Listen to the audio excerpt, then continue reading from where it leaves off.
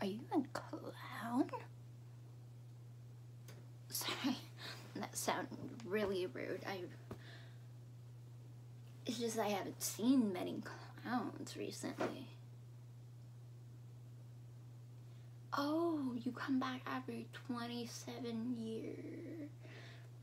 I gotta say, that's not very sustainable.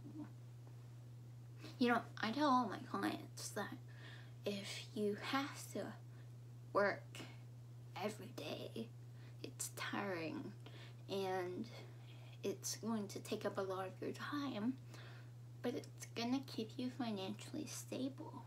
Are you sure working every 27 years is where you want to be?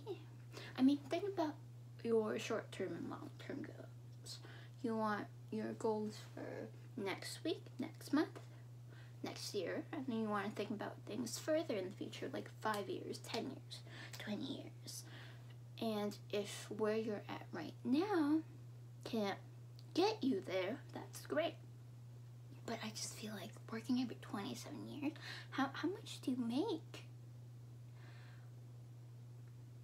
You don't make money.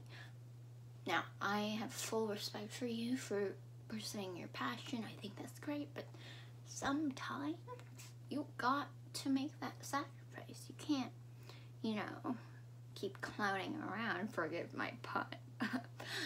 But you got to drive yourself to somewhere where you can pursue your passion. But first you got to put in that investment. You got to, do you like business? I feel like you might be a business person.